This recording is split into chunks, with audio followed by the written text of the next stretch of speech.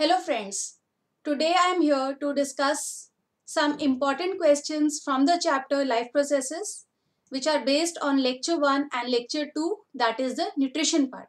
So in case you have not watched those lectures, please watch those lectures and then try to attempt these answers, because these answers and these questions that I have framed are not from NCERT.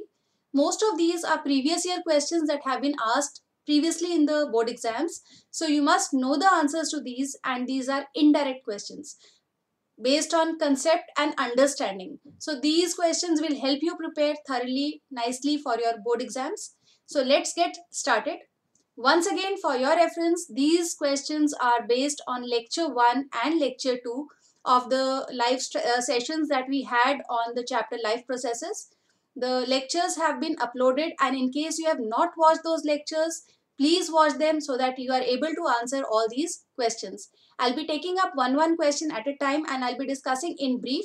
For detail, you will refer to the lectures that I am mentioning again and again. So first question is, what are the differences between autotrophic and heterotrophic nutrition? Autotrophic nutrition, you must know that autotrophic nutrition is that mode of nutrition in which organisms, they make their food from inorganic material, whereas in heterotrophic nutrition, they make their food from they depend on other organisms for their food. You can also tell what are the various types. In autotrophic nutrition, there are no further subtypes, whereas in heterotrophic nutrition, there are 3 further subtypes, for which you can refer to lecture 1. The third point of difference will be the examples. You will quote examples for autotrophic and heterotrophic nutrition. So there can be 3 points in this answer. The second question is, what is the role of saliva in the digestion of food? Saliva is a enzyme that is secreted by the glands that are present in our mouth, the salivary glands. Saliva has 2 functions. Basically, it moistens the food so that it can be chewed easily. And the second is, it contains an enzyme, salivary amylase. So you have to explain both the functions in detail for this answer. The next is, give 2 differences between Holozoic and Saprophytic mode of nutrition. This has been discussed in detail again in lecture number 1. Holozoic nutrition, the mode of nutrition in which an organism takes in complex food and then breaks it down inside the body. And in saprophytic nutrition, an organism is taking in digested food from outside. So this is the major difference. You will have to write at least 3 points of difference between these two. Refer to lecture 1 again for this answer. Which organ secretes a hormone when the blood sugar level rises? The answer is pancreas. And you have to name a digestive enzyme also which is secreted by this organ. You should be knowing the answer. Yes, the enzyme is, there are 3 enzymes which are secreted by pancreas. You can mention any one. It can be trypsin, it can be pancreatic amylase, or it can be pancreatic lipase. Any one of the 3 can be mentioned here along with the function. Then coming to question number 5. What is common among these? Glycogen and starch.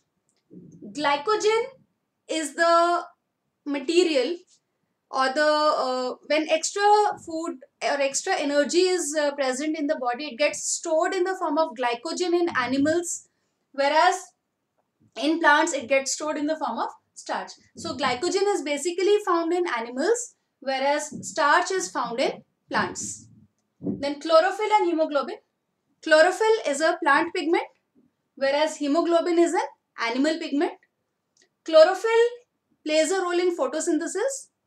Hemoglobin plays a role in respiration by transporting oxygen. These are the differences. That I am telling you. Now, what your question is, what is common? So, please be very careful when you get such tricky questions. You don't have to tell the differences. You have to tell what is common. Now, common between starch and glycogen is that both of them help in storing the reserve food. One in plants and one in animals, that is different, but both of them are storing the reserve food material. And chlorophyll and hemoglobin, both of them are pigments. So pigments is the common thing, and what their function is, that is the difference among them. So answer according to what has been asked. Common has been asked, so you will be telling the common point. Why is small intestine in herbivores longer than in carnivores? We all know that herbivores, they eat cellulose and they are able to digest cellulose also. So that is why, because the digestion of cellulose takes a longer time as compared to cooked food which is without cellulose. So that is why the small intestine in herbivores is comparatively longer as compared to carnivores. The mechanism of photosynthesis was explained in detail in lecture number 1. So you'll refer to over there.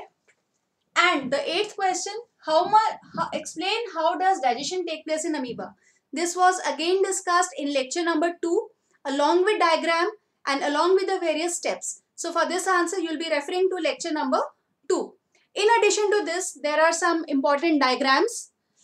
Diagram of human digestive system, plus the diagram of open and closed stomata, which you must practice. So I expect all of you to solve these questions in your notebooks so that your chapter of nutrition or that portion of nutrition is complete. I'll be coming up with more such short videos based on the remaining part of the chapter, in which I'll be asking you some questions. So keep watching, keep sharing, and don't forget to hit the like button if you like the content.